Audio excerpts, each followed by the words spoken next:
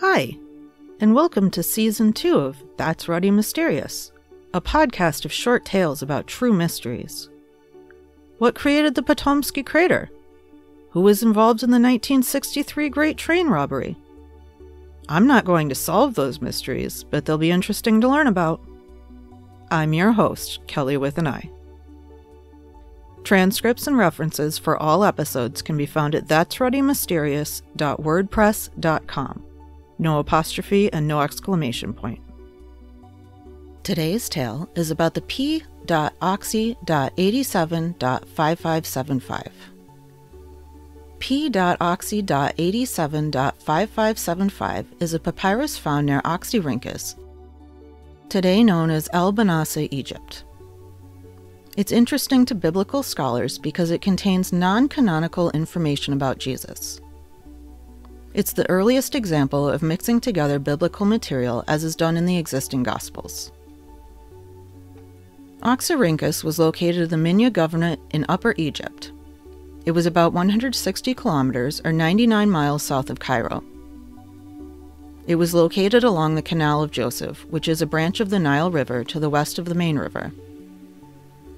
For over a millennium, people who lived in the city threw their trash out in the desert surrounding the city, including papyri that people didn't want, and that's where the Oxyrhynchus papyri were found.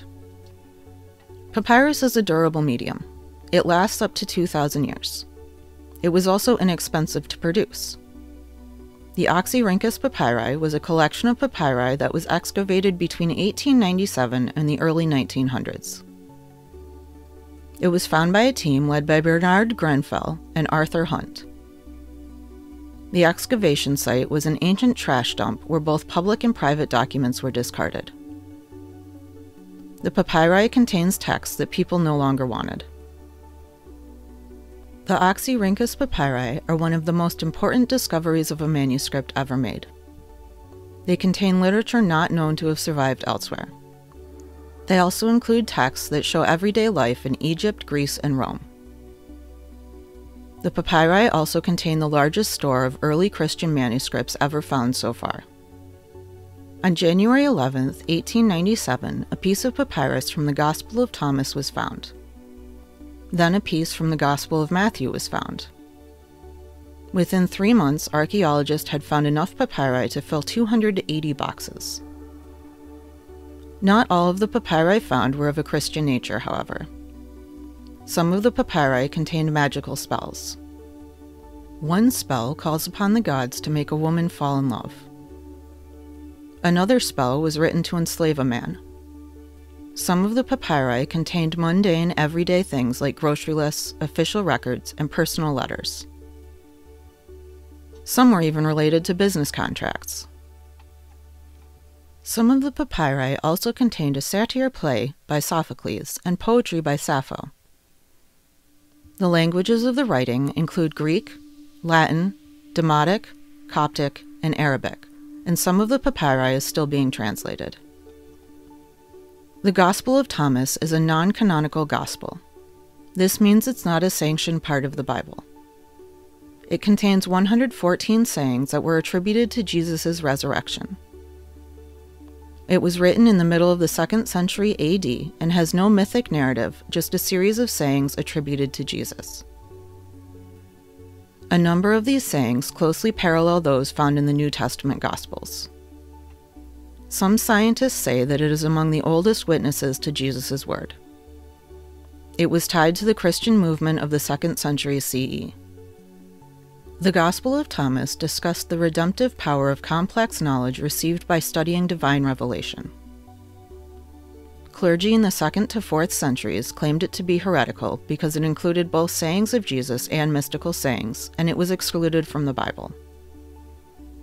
There were some connections between Thomas's view and St. Paul's, but not a lot. Although some of the sayings have been attributed to Jesus, there's no proof they actually originated with him. The Gospel of Thomas was believed to have been lost to time until it was found in 1945. The New Testament is not based on a single manuscript of original Greek, but rather on multiple manuscripts.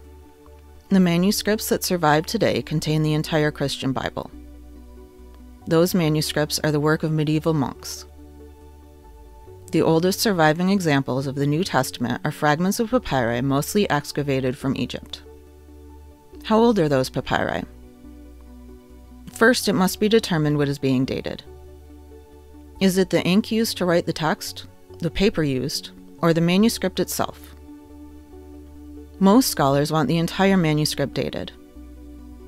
Radiocarbon dating has been done on the ink and paper used to write the New Testament. Radiocarbon dating can accurately determine the age of carbon-based items up to 60,000 years. Radiocarbon dating relies on counting the amount of carbon-14 isotope that is left in organic material. The Oxyrhynchus papyri dates from between the 3rd century BC to 640 AD. It includes almost 500,000 troves of papyri. The P.Oxy.87.5575 comes from this trove. Brent Nongbree is a biblical scholar. He said the 5575 manuscript is a fragment that contains non-canonical information about Jesus.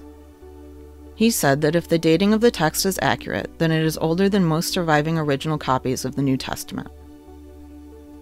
The manuscript uses material from the Gospel of Matthew, Luke, and Thomas, but with a few new words.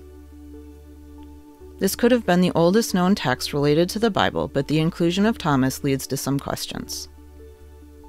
The Gospel of Thomas is about early Christianity, but it disappeared and then reappeared in the mid-1940s.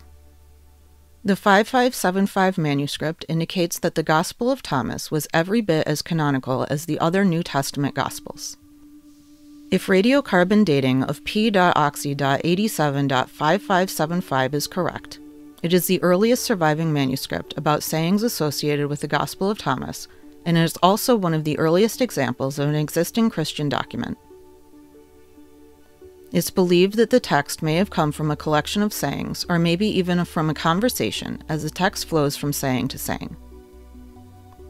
It's also possible that the 5575 manuscript was not dependent on Thomas, but was rather the source material for that gospel. Is P.Oxy.87.5575 really non-canonical biblical? Should the Gospel of Thomas be included in the Bible? What do you think?